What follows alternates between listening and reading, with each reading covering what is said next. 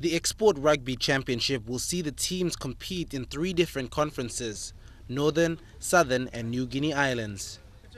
PNG Rugby Football Union General Manager Frank Genia said the competition will be similar to the current one in place, but using a different format.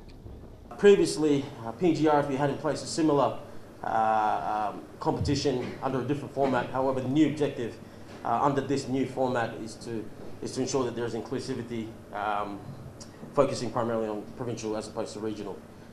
Each of the teams competing in the conferences will be playing for a spot in the finals using a round-robin format, with all matches to be played in one location.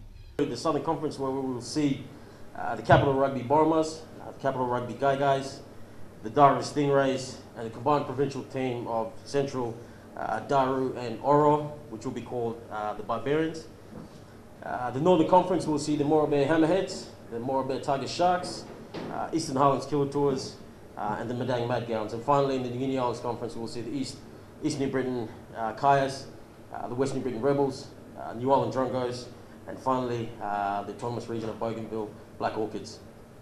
Port Moresby will play host to the Southern Region Conference, Rabaul for the New Guinea Islands and Lae for the Northern Conference. Dion Kombang, National EMTV Sports.